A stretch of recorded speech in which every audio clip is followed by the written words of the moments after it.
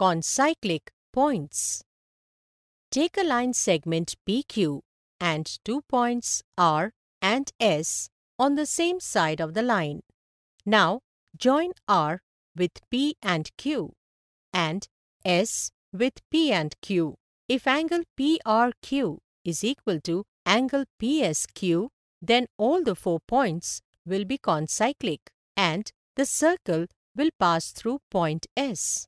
Come on, let us prove it. Now, it is given that angle PRQ is equal to angle PSQ. Let us assume that we can draw a circle intersecting points P, Q and R.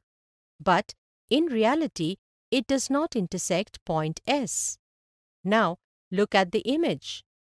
We know that angle PRQ and angle PSQ are equal and are located at point T of the circle. Therefore, angle PRQ must be equal to angle PTQ because angles in the same segment are equal. If we compare with equation 1, then we can say that angle PSQ is equal to angle PTQ. Look at the image carefully. Using the exterior angle property of the triangle STQ, we can say that angle PSQ is equal to the sum of the angle PTQ and angle STQ is equal to the sum of angle PTQ and angle STQ.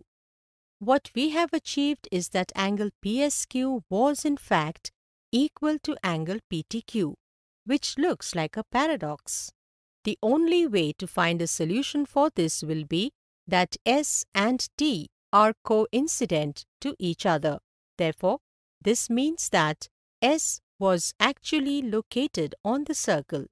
Hence, we have proved that P, Q, R and S are concyclic.